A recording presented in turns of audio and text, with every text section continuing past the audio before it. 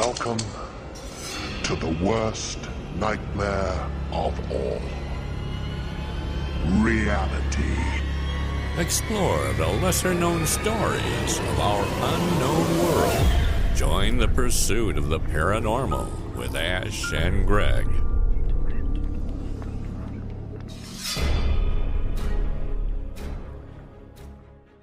Welcome to the podcast. Thanks for joining us. I came across your account on Twitter, and I've watched one of the Dorothy Izatt documentaries. But before we get to how Dorothy Izatt came about for you, how did you get into the whole UFO, paranormal, Bigfoot type arena? We like to just cover it all as paranormal on this podcast. Well, but what started your fascination and how did you get to today, basically? Well, I started out as a child. Same here. Wow. So did we all. I started out, actually, when I was in high school, there was a lot of information coming out. Saga UFO report. There were all kinds of different things. Nothing, anything like there is now. But whatever there was, I wanted to hear about. And I was also into astronomy. I would go out with my telescope and gaze at the stars and look at the moon. And I was into being outside. And while I was outside doing a lot of this, I would see things in the sky that I couldn't explain. Oh. And of course, talking about that with anybody was verboten. You know, you mention it and they think you're totally off your rocker, you know? So it's like I continued to research and looked into that kind of stuff all the way through high school. And I got interested in Bigfoot sightings because there were sightings in Oklahoma, there were sightings in Texas, and believe it or not, there have been sightings in Kansas of Sasquatch. I know that's a tough one to swallow, but there have been sightings around Wichita. They've seen it along the freeway eating corn. There's been a lot in Nebraska, in Kansas, in Oklahoma, in Texas, all over. Missouri, especially, in the eastern part of Oklahoma and down by Missouri and in that area, there have been numerous sightings for many, many years.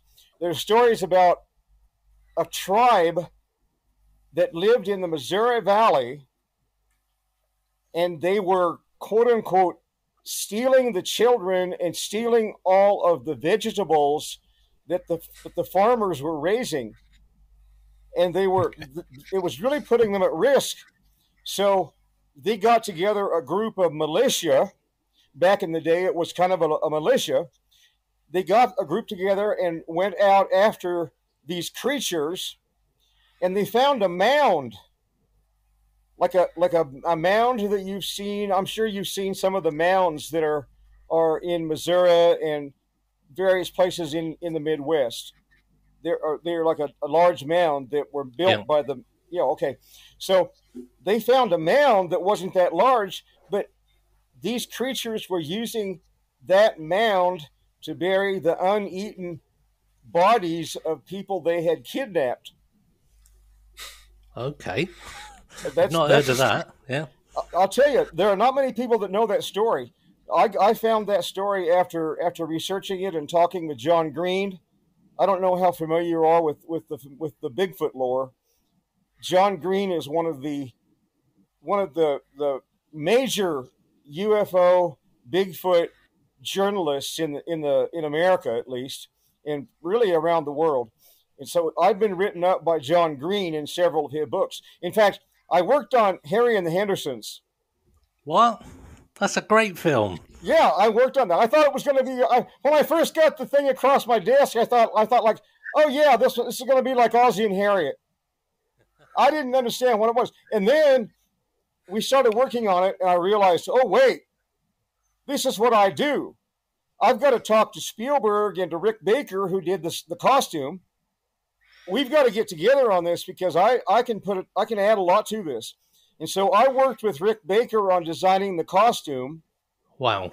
And I worked on the sets and everything else. That was prior to Back to the Future and some of those things that I also worked on with Spielberg.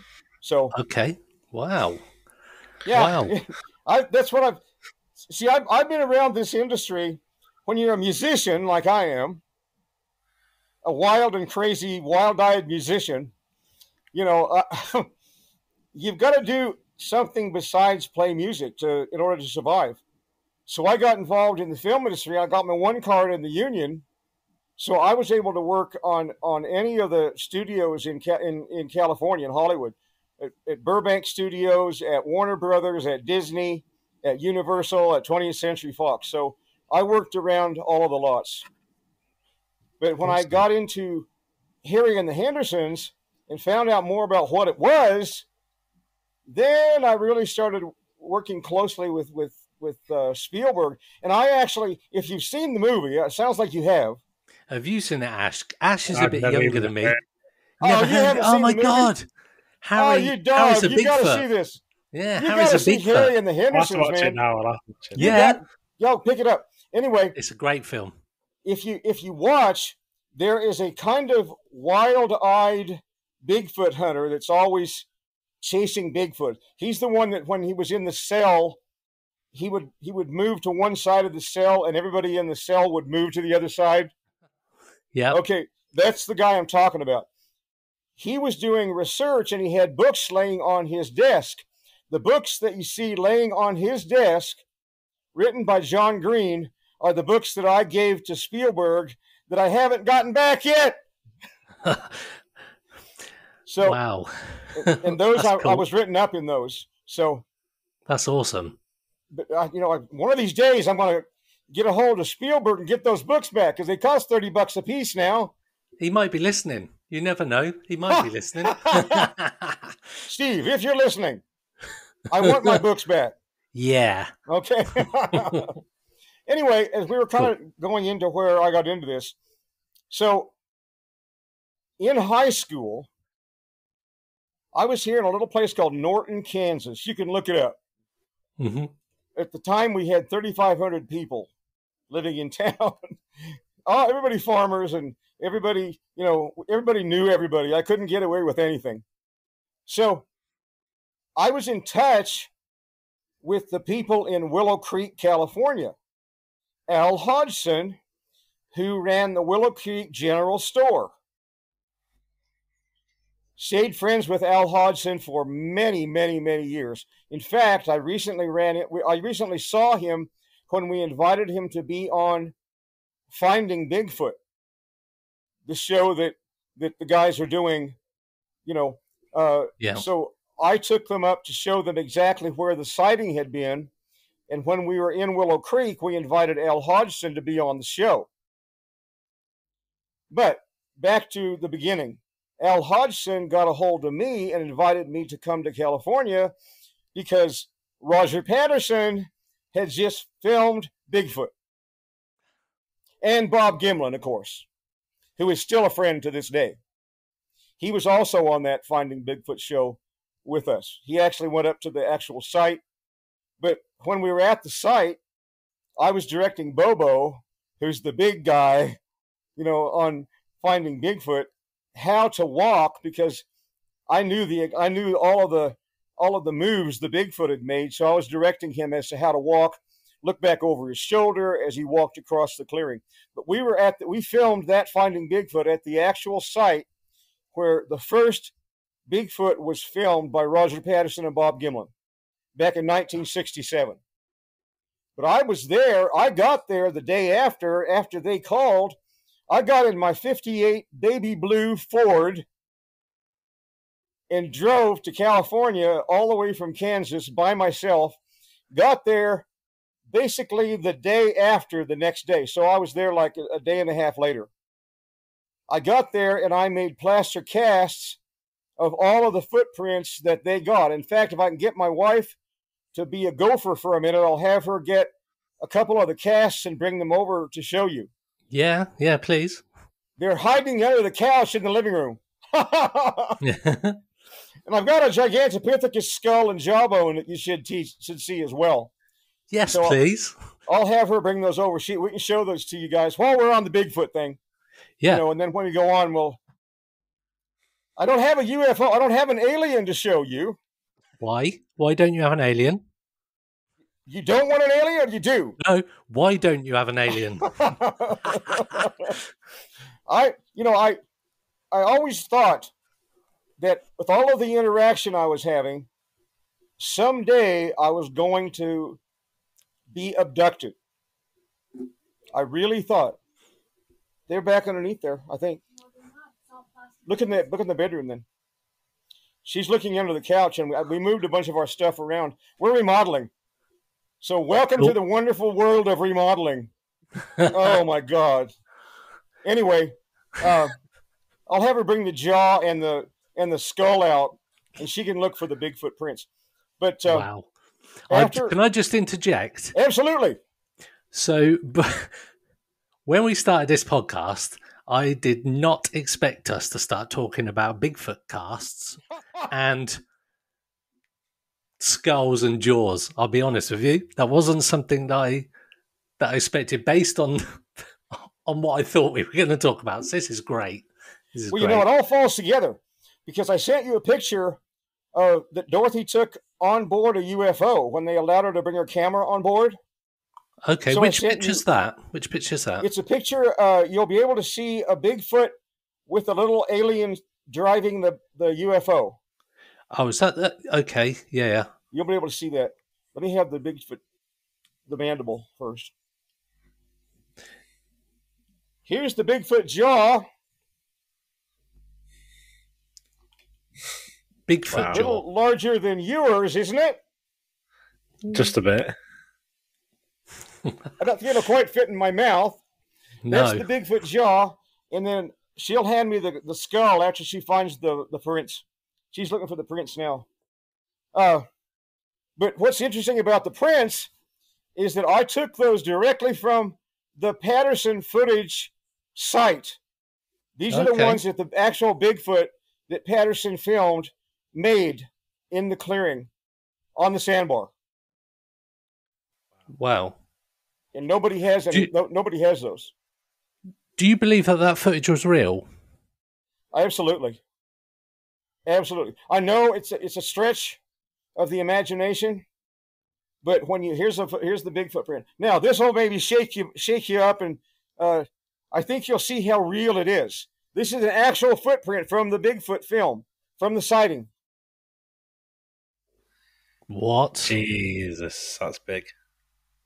So for people listening, we'll try and get a photo of that somehow, but it's bigger than a human head, for definite. We're talking 18 and a half inches. She's got the other one here. This is a more natural look. These are both, one from the right foot, one from the left foot. And that's the actual cast that you took of the Bigfoot print from the Patterson footage. Wow. Yeah, Patterson footage.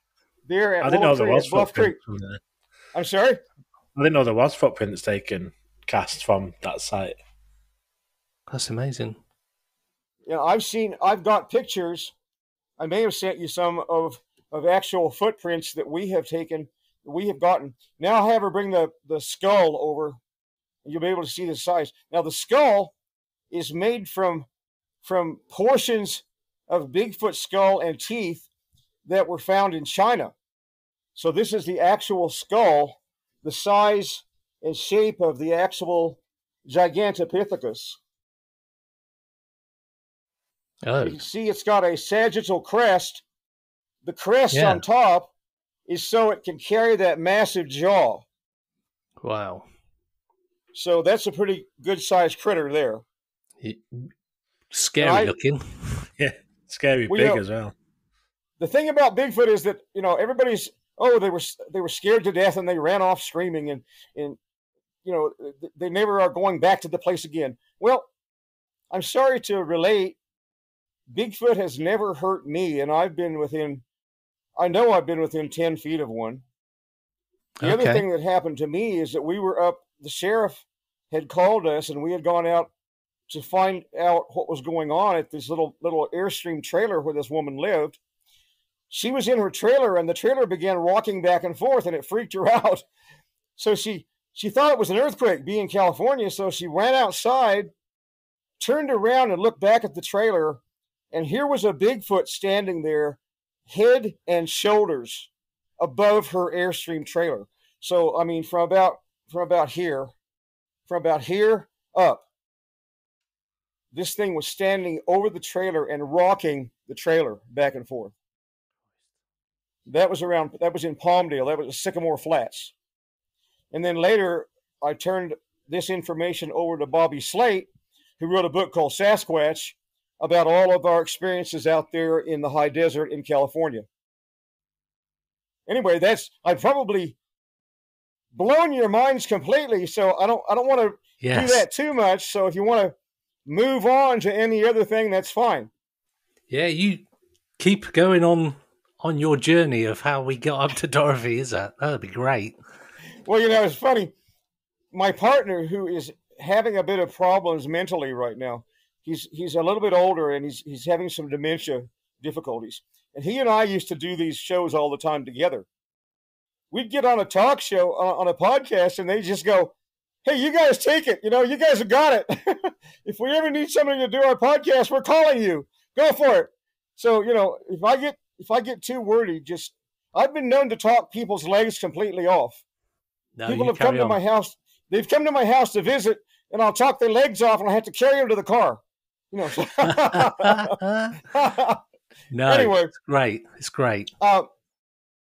So all of this happened with the Bigfoot, and when I was doing all of this research, but the way I met Peter Gattila, who is the actual physical author of Contact with Beings of Light, I was involved doing Back to the Future in other films, and so I wasn't able to sit down and write the way Peter was able to do.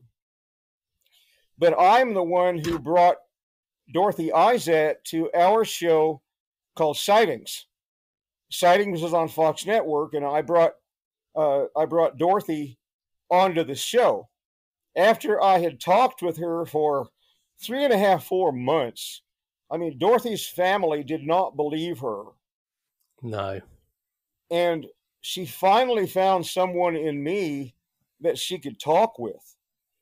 And she was just elated. And so I'd get a call at 3 o'clock in the morning, and we'd talk all night long about the stuff that Dorothy was experiencing, because none of her family believed that what she was experiencing was legitimate. They thought that she was off her rocker. The only one that believed her was her granddaughter, Jamie, who, thank goodness, has just gotten back in touch with me. We looked for so long to find Jamie. We couldn't find her. Well, she saw the Dorothy Izatt Project and got back in touch with us. Now Jamie is going through some things that she needs. We're trying to help her out because she's going through some rough times. But I think that's going to straighten out for her.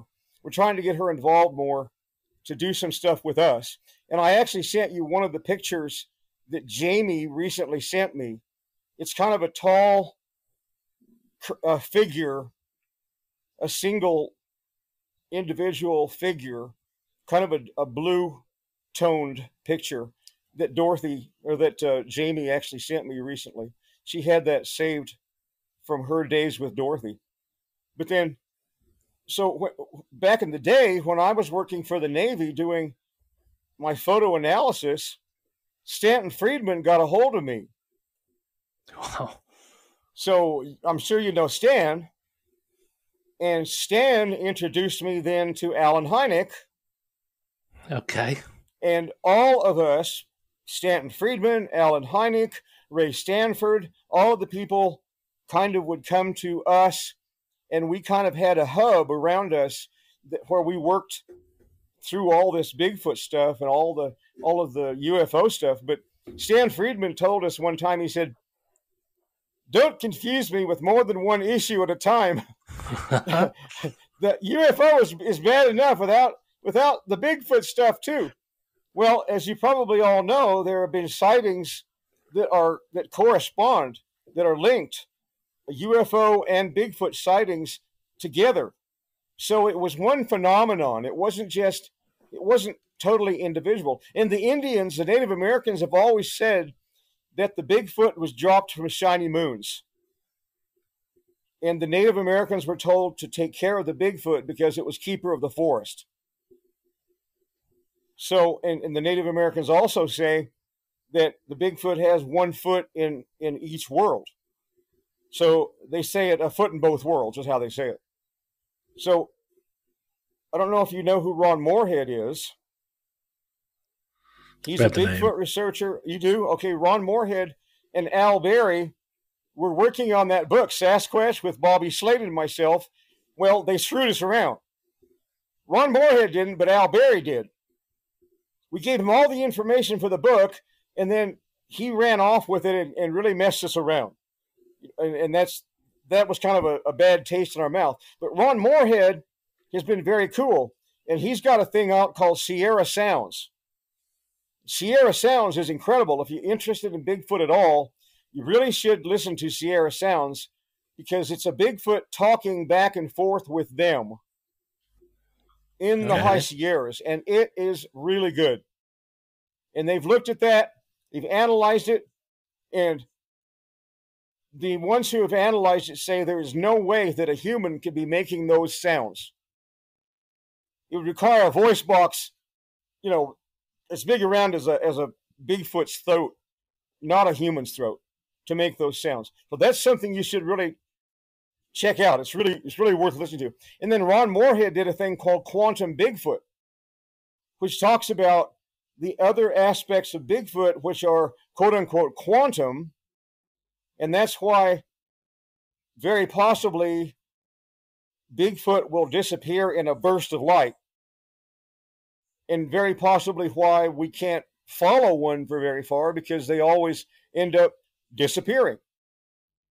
So I think there's something to it being a quantum entity, not just a physical animal. And of course, I don't think it's an animal. If it were, it's not an animal, it's more like a human.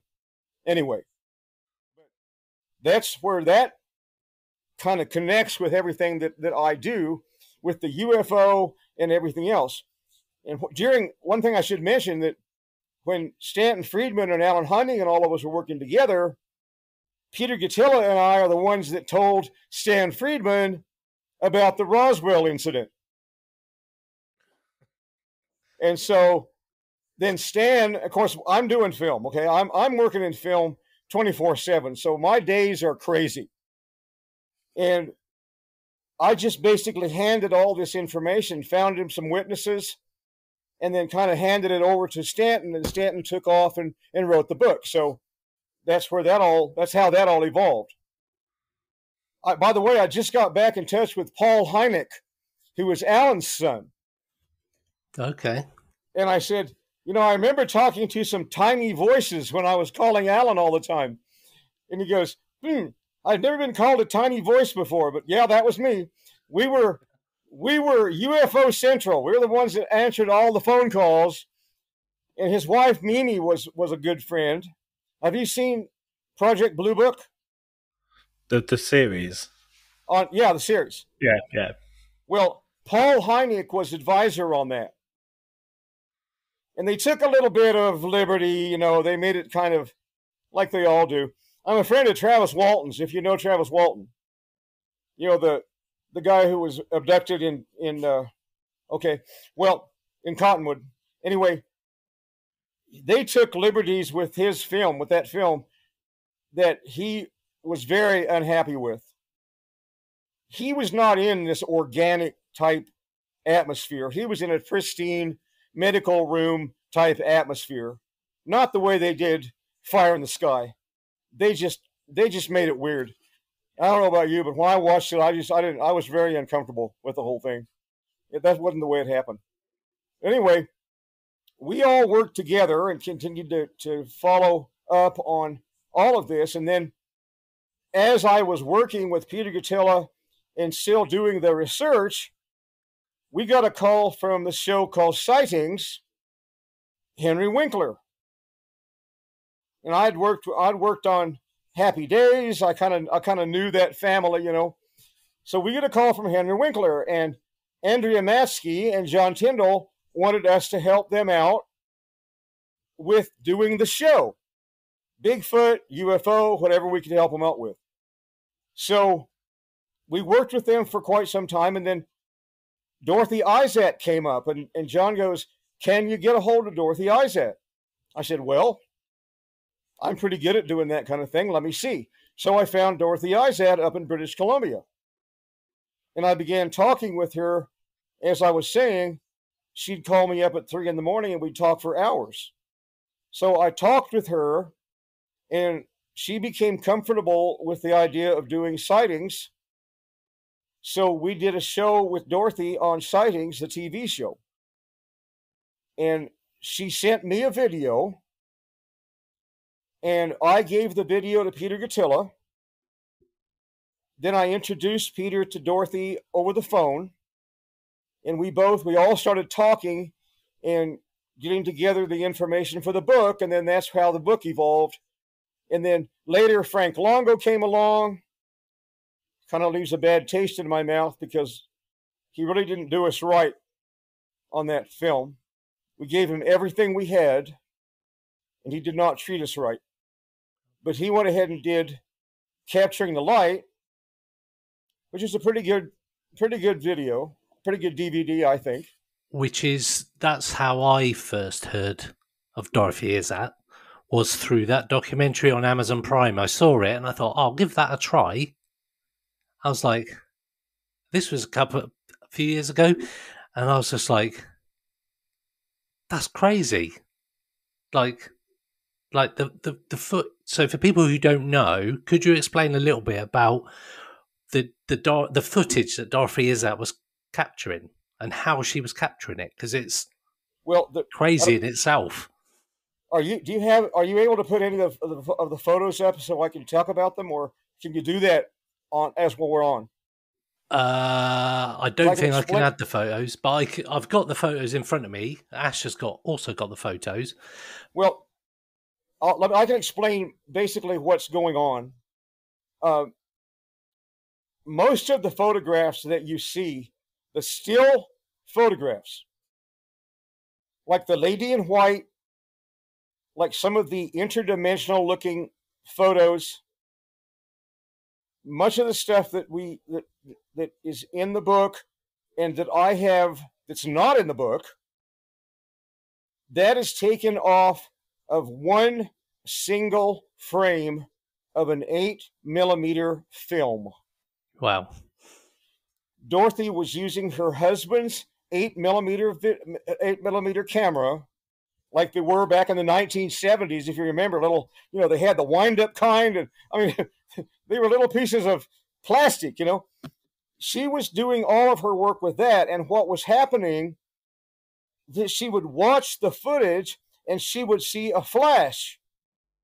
She had no idea what the flash was, and so she wanted to analyze that.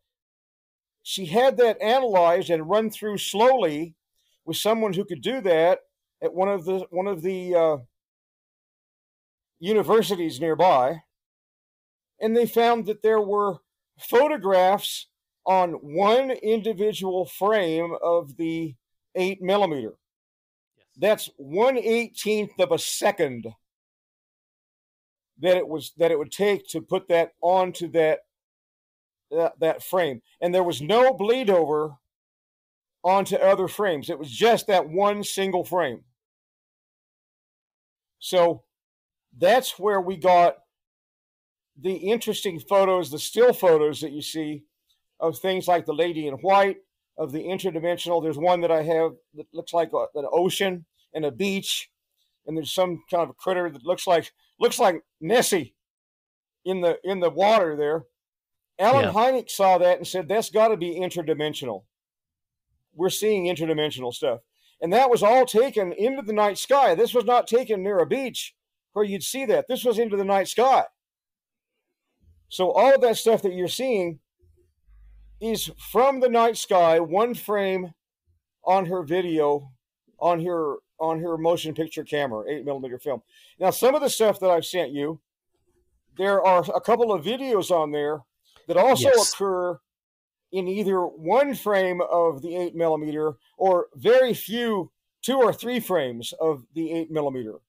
So this is not like she took a major portion of this whole thing on 8mm that you're able to see in some of the videos, but that is captured from the video that I have that is taken from the 8mm.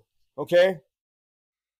So I'm digitalizing about 8 or 10 videos that Dorothy sent us to use. And on those videos that I'm now digitalizing, there are captures from the film that you're able to see that I sent you a couple of. A couple of them Yeah. really are wild. I mean, the thing moves around unbelievably fast. Yeah. Somebody said the other day on Dorothy Izatt Project, they were talking with someone else, not me. They were saying that she just jiggled the camera. Well, explain to me how you jiggle a camera and get that on one frame of an 8mm. Yeah, and that's what they talk about in the documentary as well, which is one of the fascinating bits that I found, that there's no way that anybody could reproduce something, and she couldn't shake her hand that quick to get one, essentially like one frame where it moves, and you can see the pattern of movement. It's and that's what fascinated me about the whole footage on the documentary, and what got me even to come across your Twitter handle was the Dorothy Izatt Project, and I was like, boom, we got to speak. There's so much to the contact that she was having. I am having, and Peter Gatella is having, that we were basically handed. We were kind of, she kind of passed us the torch. And so I sent you some pictures of things that I have photographed in the night sky. Cool. As well as things that Dorothy had, but I was on the phone with Dorothy one night and I said, what is this buzzing or this unequal pressure feeling that I get in my ears? And Dorothy goes, oh, they're wanting you to go outside. They're trying to contact you. I went, okay, cool. So what happens is that I will be sitting here and I get a sensation in my ears of, it's not really an actual pressure, but you know, when you, like if you go into altitude or you know, you've all had your ears stuff up for some reason or other, right? Okay. Probably aren't that many mountains in UK that you can go up onto that where your ears will plug up. But there are places here that I can go into and my ears will plug up. Well, it's not exactly that. It's not a physical sensation. It is a sensation, but it's not physical. It sounds as though one of my ears is not working properly, as though it's plugged up, but it's not. And sometimes I'll get a buzzing in my ear. And very often I get a tone, like a G or a C, or I've had my wife go to the keyboard and actually play the note that I'm hearing. I'll sing the note like, she'll go find out what that is, and it'll be a C or a G or an A or whatever. When I get this feeling in my ears, I grab my camera and I run outside, and whatever quadrant of the sky I feel as though I should be pointing at, I point at and start taking photos. And some of the photos that I have sent you are ones that I have taken that are from those experiences that I've taken here in the skies over Kansas. And we've also gotten photographs in California. One of the things that has happened to me, Peter Gatilla and myself will be out on a sky watch. One night we were out and we all felt that there was light being type activity around us. Okay, I use light being because that's the easiest way to describe it. You may want to call it something else, but she called them light beings, and so okay, light being is cool with me. But so we'll sense that something is in the area. So we tune in and you want to have an experience. You want to clear your mind. Okay, it's called clearing. If you're into psychic phenomena or reading, you know that when you clear, you clear. You look at the gray behind your eyes. You want your mind to be totally devoid of any conscious thoughts, and you want whatever is there to come into your mind freely without you subjectively adding thoughts. Okay, so that's what you want to do when you're out looking at the sky, and maybe you're saying, light beings, are you there? Will you please show yourselves? Which sounds kind of trite, but that's kind of what we do. You know, talk to us. So we're out one night in the high desert. We had the motorhome out. We had the lean back chairs out so we can lean back and watch. All of a sudden, this light flashed from orbit, maybe. I don't know how high it was up. And it literally lit up the entire campsite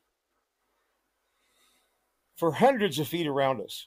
This thing was so bright, and our take on it was that there was some kind of a communication with the light beings or the other entities. Now, of course, you know that there are the hard metallic craft that Dorothy would see, and Yes. then there are the light beings, which are more like the angelic beings that she would interact with.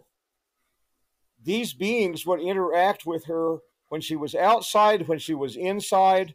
They would show her things on the ceiling of her bedroom. Okay. They would explain how she fit into the overall scheme of the history of the world. They would show her what is coming. They would show her how she fit into what is past. So they were basically teaching her, and NASA thinks they were trying to teach her a new language. On top of just showing her things, they were trying to literally teach her a language. So I guess that's kind of what we've all experienced being around Dorothy. We've experienced this kind of thing, this kind of interaction happening.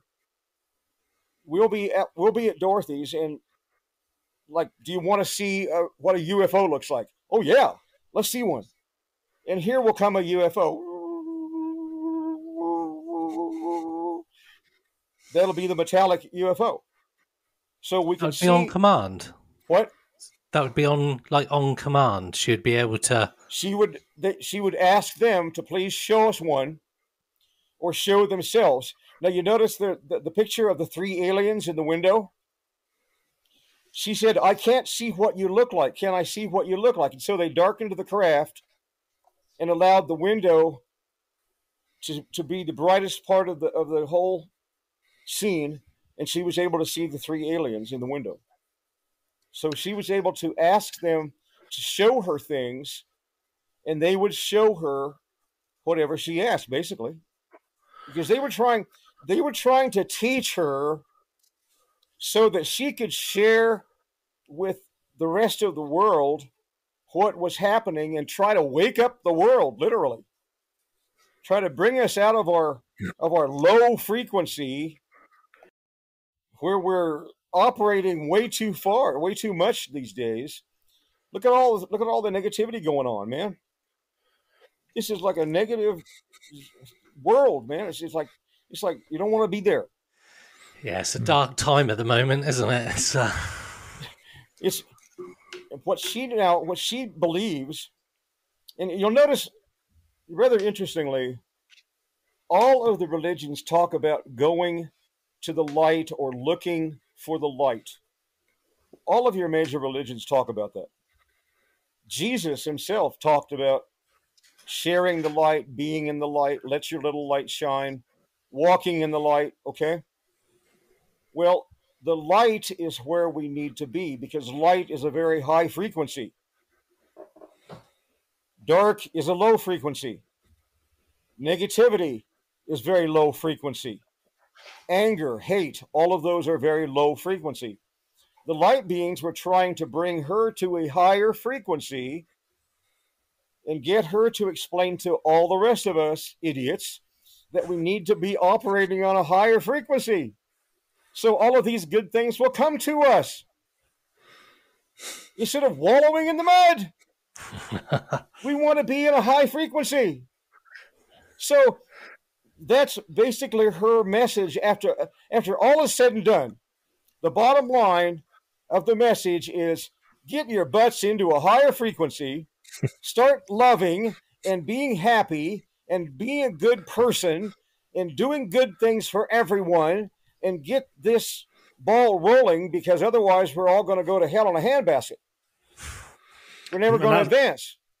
And that's a message that is quite common throughout people that have had these experiences or visitations, or when they're took like somewhere with the beings. It's always the same message of be good, be positive, and that's basically like a message to humanity is be good, basically, and be positive. So it's always a very, very similar message across these type of experiences.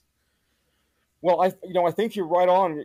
The line of thought is right along with what we've come to learn after. And have you read the book, Contact with Being of Light? Oh, well, it doesn't say everything.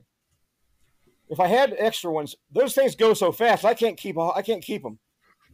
But if I had one, I'd send you one. But just go online and order one and read the book, because there's a lot that was said in the book that is not said in the video. Remind us what the book's called.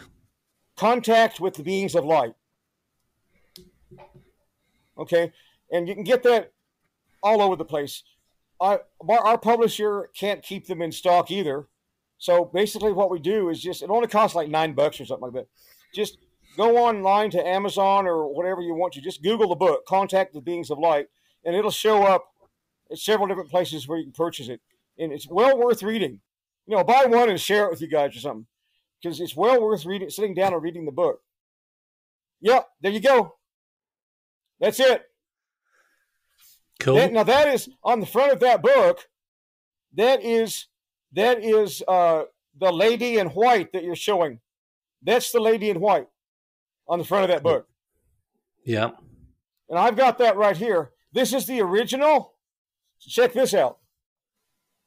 Wow. And you sent us that photo as well, didn't you? I'm sorry? You sent us that photo as well. We've got that picture. That's amazing.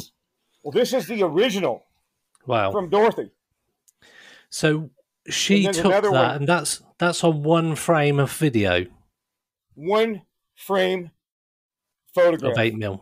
Yes. Yeah, that's the only way she was able to get this kind of photograph, is by taking it off of the single frame. And when we did that, this is what came out. And what is amazing, this photograph is evolving from this. I'm trying to get it where you can see it. Yeah.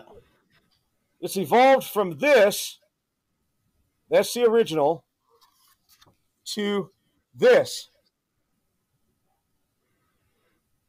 So you can see it's already evolved. And Dorothy told us that no matter what medium these are shown on, they will continue to evolve. Now, that's a hard one to swallow. Believe me, it's hard to swallow. But I've seen it happen on this picture from this to this. So I tend to believe Dorothy probably had it right. The light beings are able to do things that we don't understand, such as putting such as taking 1/18 of a second and putting a picture on a frame as it's rolling through the camera. If they can do that, they must be pretty cool. Definitely. Oh, look, just as a proof there, I've just purchased the book. Oh, good. So, oh, wow. I'll be getting it on Wednesday. $9.95? No, it was £11.10. I don't know what that is. It's probably about $11 because it's rubbish. It's about $13. So pound is about $1, right? Yeah, not far off. It's probably about $12, something like that. Well, it's a little more than I would have charged you. If I had one, I would send it. I literally have gone through books so fast, and every time we do a show or something, they go so fast that I can't keep them in stock. So I don't have any books on hand right now. Actually, I have one book right here. It's the only book I've got, and in fact, I've got the picture of it with that lady in white. Is actually on the front of the book. It's a hardback, so it's not a hardback, but it's a glossy. So it came out pretty well. Now, what we want to do, our publisher actually wants to do an all-color book. So we're working on doing that, but the problem with doing a color book is that you lose a lot in the translation because you don't see the videos. So we want to do a new video as well that will show some stuff like I sent you today that they'll be able to see. And I've got, as I said, I've got about 8 or 10 videos that are totally full of all of the Dorothy material that she sent us and that she had. We got some stuff with in her home where the light beings were actually appearing in her home. We've got video of that. We've got video of she had a nativity scene set up in her home around Christmas time.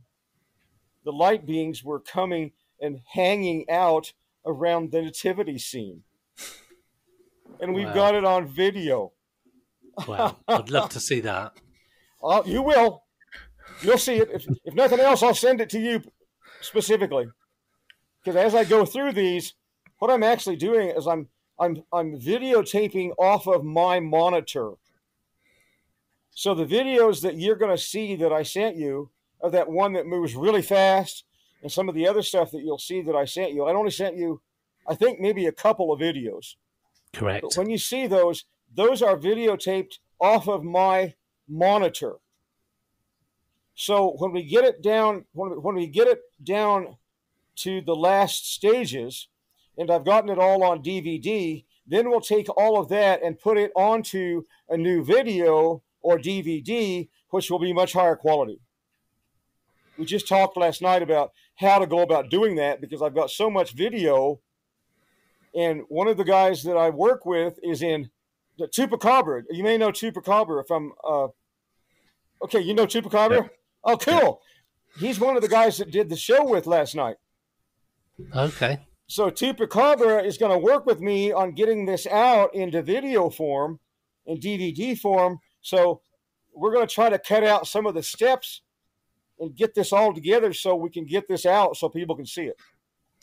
Awesome. So that's our next most important project right now.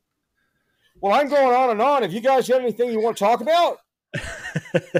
Well, I wanted to ask if you had any thoughts on why Dorothy, why do you think she was able to sort of communicate, why they were showing themselves to her? One more time, I didn't catch that. So I wanted to ask, you have any thoughts on why Dorothy, why it's sort of her who could capture and why they were showing themselves to her? Why it was basically Dorothy they came to? Yeah. I have, after having talked to Dorothy about it, and after meeting Dorothy, she's a very, very high-frequency person all the time. She's always been that way from the time she was very young. She's always been very intuitive. She's always been very kind. She's had experiences that are similar to psychic phenomena or doing readings or whatever. She never was into the what am I trying to say? Not the ghostly avenues or doing the readings that have to do with that, with those entities.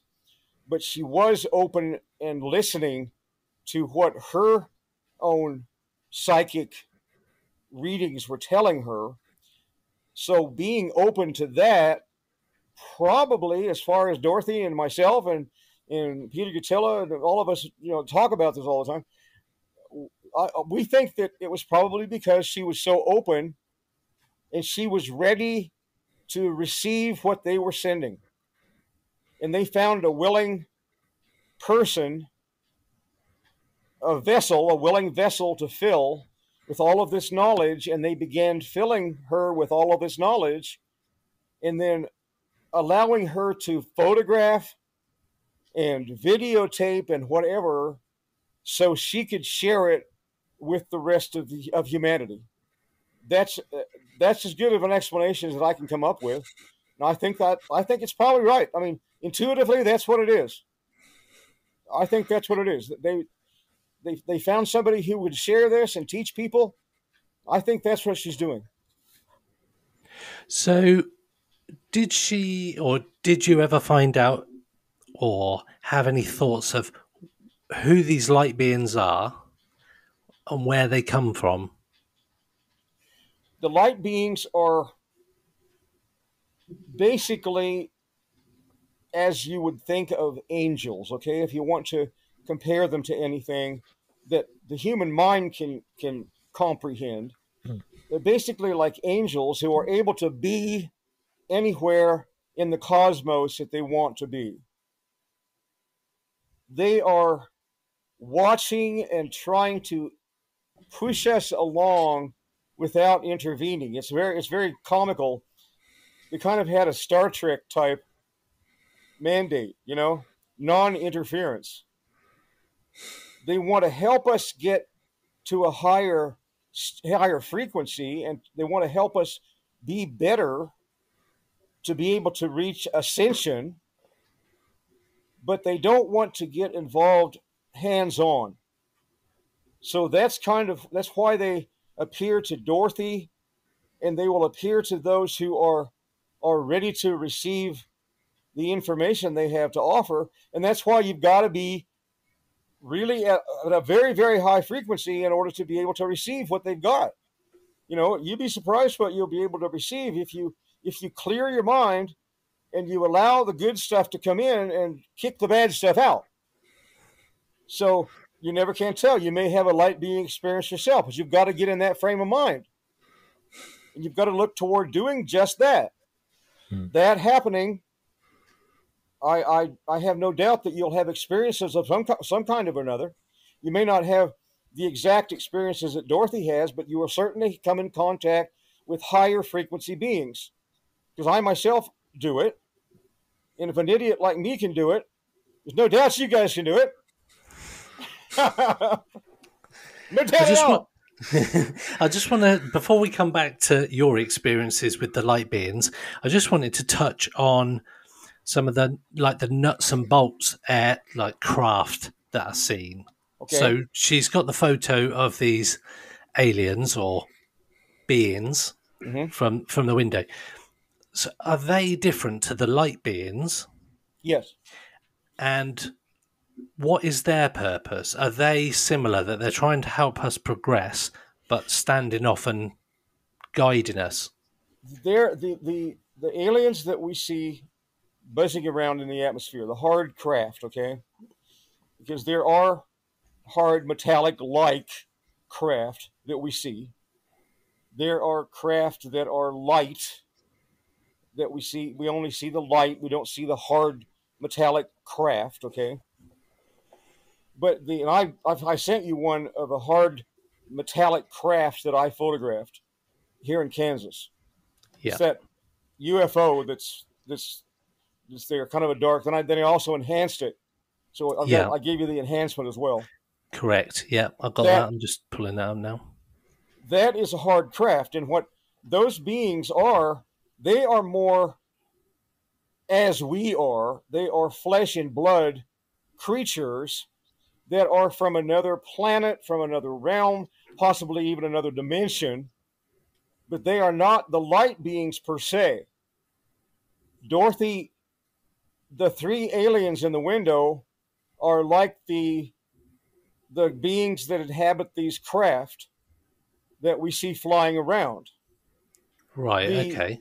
The aliens, the Greys, Dorothy's feelings are that the Greys are kind of, they're like an entity that is kind of a biological entity that is manufactured by the higher beings that, like the tall whites, for instance, the tall Caucasians. There are various aliens that we have all heard about for years, and the tall whites are supposedly on a higher level than the little grays, the alien grays. And the grays are more like the helpers that carry out the commands, and they will possibly go abduct a person and bring them to a craft. That's what people are seeing them in the room with them. Well, the little grays are there to take them somewhere, or they're there to observe. Any number of things that they're sent to do. But Dorothy's feeling, and she also mentions this in the book, is that the little grays that everyone sees are not the people, not the ones who are in charge. They're the worker bees, more or less. They fly the craft and they interact with humans, but they're just the worker bees. So the tall whites and the other aliens that are on a higher level, maybe more intelligent, maybe not. These are the people who basically tell the little grays what to do. So we don't think that the grays are entities unto themselves. We don't think they're a race unto themselves. We think they're a part of the other aliens that are higher frequency, that are more intelligent. Does that kind of answer it without... I was kind of rambling, but I hope I kind of got the point across. It's hard to describe. I mean, it really is. You got to put your finger on these answers. Everyone is searching for answers, and they're all talking about the aliens, the grays and the different ones that are there, the European type and all that. And to actually describe it, when you have to come right down to telling you what they are, it's kind of like, gee, let me see. So try it sometime. You'll see what I mean. Anyway, and now if you watch that video, capturing the light, and did you notice the spacecraft go behind Dorothy's daughter in the window in the kitchen? That was one of the standout bits for me. Yeah. Well, you know how that happened, right?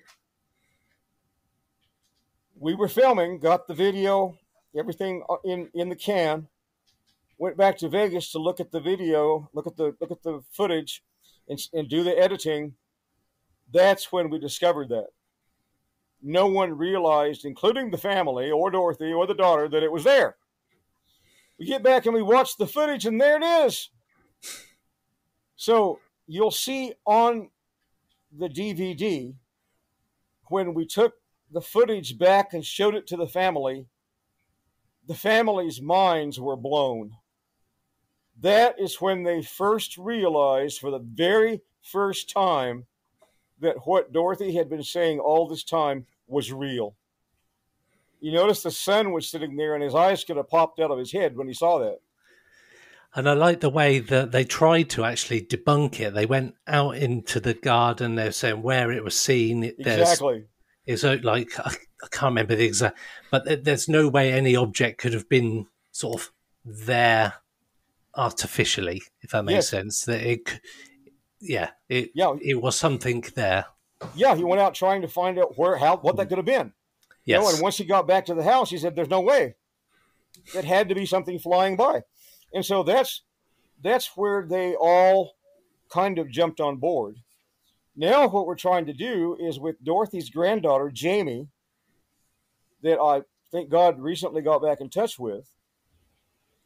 Jamie and us and Chupacabra and everybody, including yourselves if you want to be involved, whatever we're going to do, we're going to try to get the family to get back on board and not just want to make money out of this thing and try to sell a movie, because they're not going to get it done. They don't have the connections to get it done. If it hadn't been for us bringing Frank Longo to them in the first place, Capturing the Light would never have happened. But the family is kind of trying to hang on to this stuff, and we want them to let us work with them, want them to work with us, so we can get this all out there. All of the stuff that we have. I've got a lot, but there's a lot more. She had roughly 30 to 35,000 feet of 8mm. Yes. There's more. Okay. Can you imagine what, if we can just get it all? But we need to get, when Frank Longo got involved, the family got upset with Frank Longo. And Frank Longo tried to keep Dorothy all to himself and make all of the contacts with other shows that wanted to do things. And so Frank Longo really did a number on everybody that was involved with Dorothy from the very beginning, who really got the ball going. So we're trying now to recover the confidence of the entire family so we can get the rest of the material out to the public. Because if we don't get it out there, it'll just sit there and nobody will ever see it. Yeah. We're hoping that Jamie, the granddaughter, and the daughter will get back on board with us and work to get all of this released to the public and get it all into a form that can be shown so we can get it out, whether we want to do a new book, a new movie, whatever we want to do. But we want to get them on board because that'll help a lot if we do.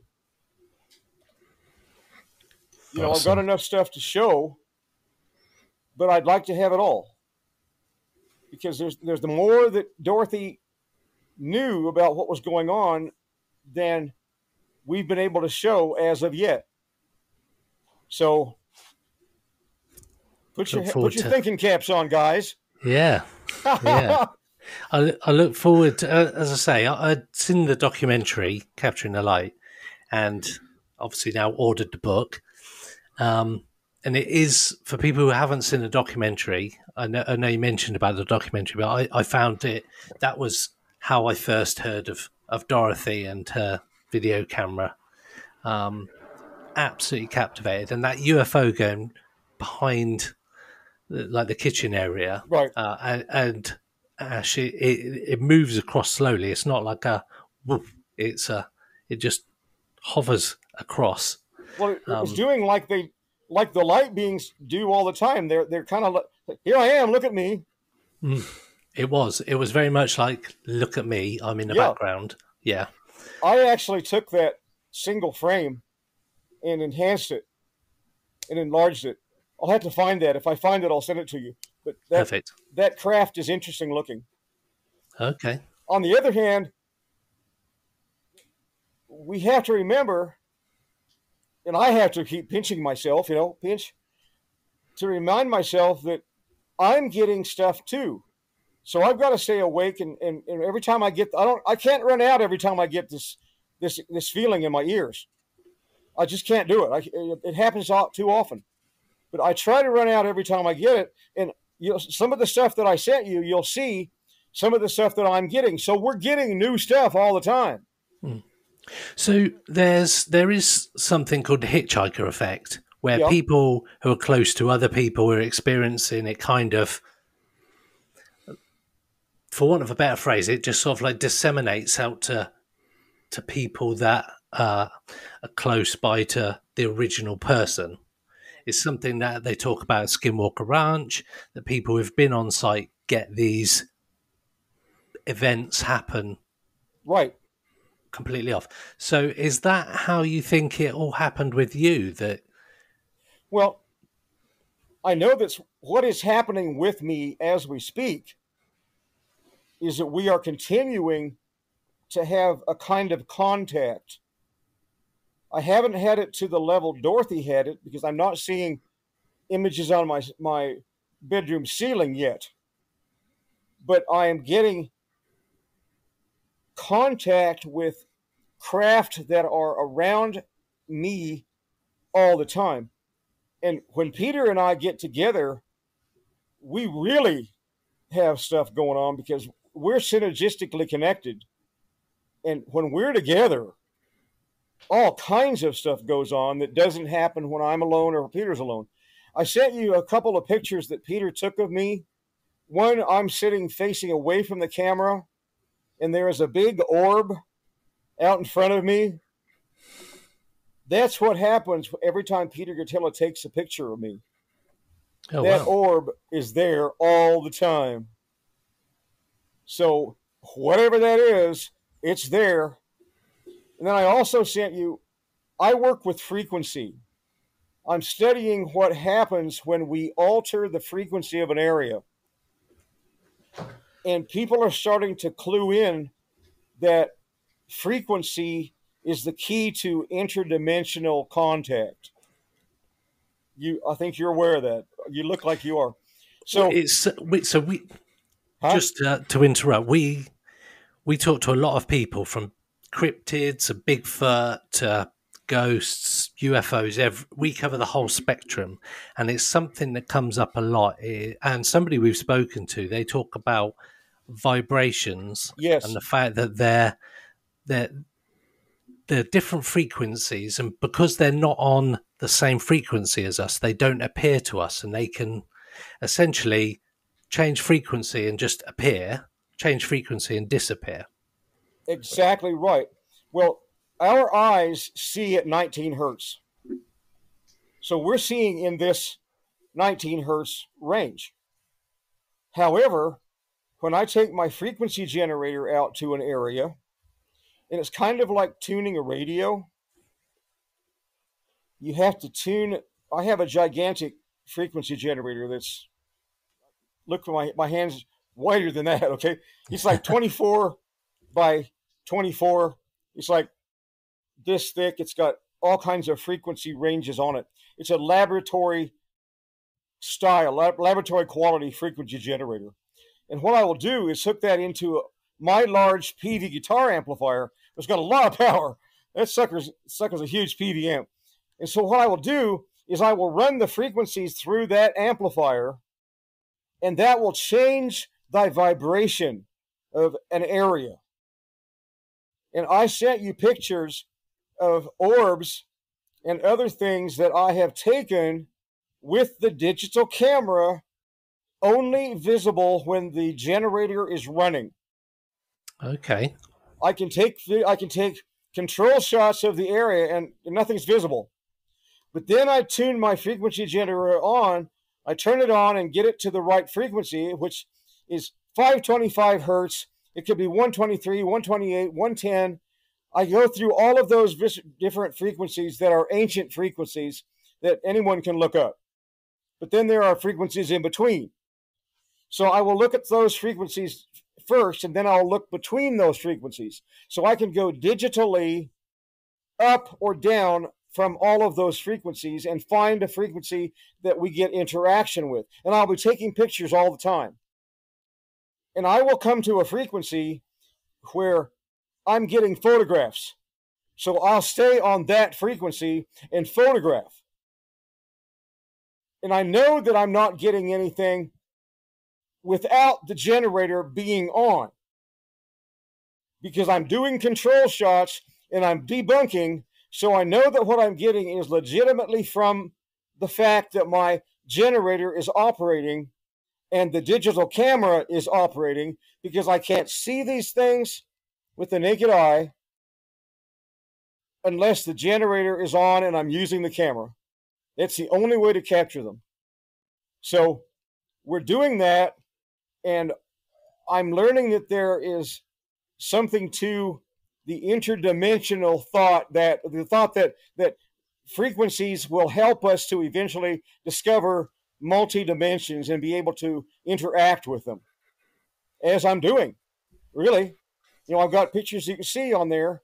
I wish I had a way of putting them up so I could talk about them. I know. Some of the orbs and things that I've gotten are from the frequency generator running and taking digital photographs.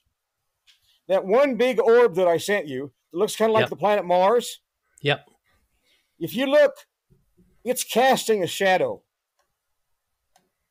So that's cool. And that's a 2-foot diameter orb that was off the ground about 6 inches. Wow. And it's next to a tree that's about 2 foot in diameter. That orb is about 2 foot in diameter. And we also got at the same time on the other side of the tree, we got a very, very bright light, like a 1,000,000 candle power light that we couldn't see with the naked eye, but we got it on the digital camera. And it was there. It was definitely there. We debunked that. There was nothing there to cause that, simply because we had the generator running and we're photographing it. So that's what I'm learning as I go, and I haven't got as much time as I would like to go out into the wild and do this. But I do it at home sometimes, and I have gotten some interesting things just around the home. So I'll keep you guys posted, via direct message or whatever, what I'm doing. Yeah. Perfect. Yeah. Cool stuff. All right. Awesome. I've got one final question from me, because you mentioned J. Allen Hynek. I wonder what his thoughts were on this whole Dorothy Izatt thing. On Dorothy Izatt. He thought she was amazing. I showed him that picture. Looks like the ocean and the beach with the little critter of whatever it is. It looks like Nessie on the ocean. He said, "This has got to be interdimensional. There's no way it's not." And so he firmly believed that Dorothy was in contact with light beings. Firmly believed that she was on the level, totally on the level. He was at her house, right? We took Alan to her house. Oh, wow. And Stanton Friedman. Stanton Friedman was so overwhelmed that he not passed out. Stanton Friedman broke out in a cold sweat and passed out. Wow. Woke him up later, like, what happened? What happened? Well, he missed the whole thing. So these people who have a lot of knowledge, who are physicists, who are scientists, who have been dealing with the unknown, with UFOs and all of this for years, were overwhelmed by what Dorothy was showing them. Allen Hynek has no doubt Dorothy was totally on the level. In fact, that Alan took her cameras to his university. I think he was at Northwestern, wasn't he? I think he was head of astronomy at Northwestern, I believe, Illinois. I think I know he took the cameras to the university. She used more than one camera. He took all of them, and they were all working perfectly. So that's one good thing that Alan was able to contribute to the Dorothy Izatt thing. Yeah, because I know on the documentary they talk about the fact that the cameras were tested and right, everything was fine. They couldn't find a fault at all, and it only seemed to happen when she was using the cameras. If I'm sorry, mistaken, it only happened when she was using the cameras as well. Yes, that's right. And she could use someone else's camera, and it would happen. But it wasn't the camera, obviously. So, good old Dorothy Izatt, the little gal, little grandma. It's amazing.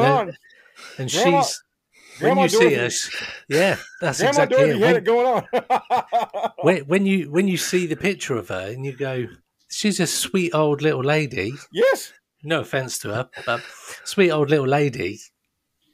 She's not someone that you would think would even possibly try and falsify this to the world. You're talking about the 1970s, okay? They didn't have any of the stuff like Photoshop and all that. It didn't exist back in the day. And she was using that little bitty camera of hers, the wind-up. She started off with a wind-up, and then she went to a battery-operated later, and she was getting the same material. And she had the little brownie, the one that you see those pictures of the interior of the UFO that I sent you. You find those? Yep. Kind of a brown color. But that shows the interior of the UFO. There are a lot of straight lines in it. And then you see the hands of the alien. I wish I'd have put them all, but I went through my photographs and I didn't have them all grouped together. I wish I had done that, but if you look through them, it's kind of a brown tone picture that shows the actual interior of a UFO. Just calling it up now. Yes. And that was on her little brownie camera. I mean, so they would let her bring her camera on board, if you can imagine that. So, wow. One last thing I'll leave you guys with. It sounds like you guys are kind of wanting to wrap up. One last thing I'll leave you with is that Peter Gatilla and I have had interesting things happen when we're watching lights in the sky, UFOs, whatever you want to call them, okay? Peter's had it happen individually, and I've had it happen individually. That one photograph that I sent you that was taken here in Kansas, across the street from my home, on the football practice field, of that UFO, I thought I was there filming it and watching it at the very most 3 minutes. Very most. I didn't look at my watch. It shoots up into the sky in the blink of an eye. I mean, it was like gone. It was here and then it gone. Although I saw it when it reached the peak of its climb, I saw that. I didn't see it go, but I saw it here, and then I saw it here, which was 10,000 feet. This was 300 feet. Then I saw it here again. Nothing in between. I lost a good half an hour of time. Oh, wow. Because I thought I'd been out there for about 3 minutes. I got back in. I looked at my watch, this one right here, and I had lost 30 minutes. Wow. And I would have sworn to anybody, I would have put staked my life that I was out there for 3 minutes. No, so what do you think happened? Huh? What do you think happened during I don't know. I'll probably have to be regressed in order to figure that out. But I know I lost the time. What happened in that time, I don't know. But I can tell you that Peter and I have both had experiences where we'll be looking up at a UFO, and then all of a sudden we'll be looking down at ourselves, looking up at the UFO. Okay. That's happened to Peter Gatilla, and it's happened to me. And that is not a strange one to try to digest. I don't know what is. But that's happened on a couple of occasions to me, and it's happened on a couple of occasions to Peter. So there's interaction going on, and thank God for Dorothy to hand this down to me so I can continue. But I think we're going to have some more stuff going on, and you guys are on board from now Absolutely. on. I've got my seatbelt on ready. Yeah, you bet, man. Wear your crash helmet, too. You're going to need it. Yeah, I think so. So people that are interested, where can they follow the project? Well, as you know, that's probably how you found me. It was Dorothy Izatt Project on Twitter. We also have a website on Facebook. I've got Kansas Bigfoot Investigation on Facebook, and we also have another website that Peter Gatilla set up, and I'm trying to jog my memory. I haven't used that website for quite a while, but Peter puts a few things on there. What's the name of our research group, Elaine? I can't remember. I'm trying to remember. I'll let you know. I can't. It's on Facebook, but Terry Albright and Peter Gatilla, we're both on Facebook. And what I will do on Dorothy Izatt Project, I will put some of the other websites on there. Perfect. For all the people that want to follow us other places. Perfect. But I'm going to be putting a lot of stuff on there. That's probably the best place. So okay, that's great. So what we'll do is, I think at this moment, I think we could talk for hours and hours and hours. Oh yeah, we and should. I think we need to do a part 2 for the listeners, because I think they'll be as fascinated about everything as certainly I, and I know Ash has been. So we'll sort that out. But thank you so much. I know it's taken us a little while to get to the interview today, because we've had to move some stuff last week. So thank you for your patience. Well, but yeah, both of us had issues that we're trying to. I've been going. My wife's had cancer. We've been going through all kinds of traveling around the country, but we managed to get together on it. I think we can do another one. So whenever you guys are ready, 100%. I'll get some more stuff. So I'll get some more material. Yep. And I'll be sending that to you as I go. And then, whether we do another show or not, I mean, it's totally up to you. I'd love to if you want to, but there's still a lot more material to be shared. So yeah, we'd love that. I'll share it with you. Perfect. All right, guys. Thank you very much for your time, Terry. It's been absolutely fascinating speaking to you. So thank you. Cheers, Terry. Well, wait a minute now. I want you to check your legs. Did both of you have both of your legs? Yeah. I think so, yeah. I haven't stood up yet, but yeah. Okay, I've been known to talk people's legs off. So as long as you got your both. Okay, good. We're good. All right, guys. Thanks a lot. We'll talk to you later, guys. Bye. Thanks a lot. Bye. Bye. Yeah. Okay, bye-bye. Pursuit of the Paranormal with Ash and Greg.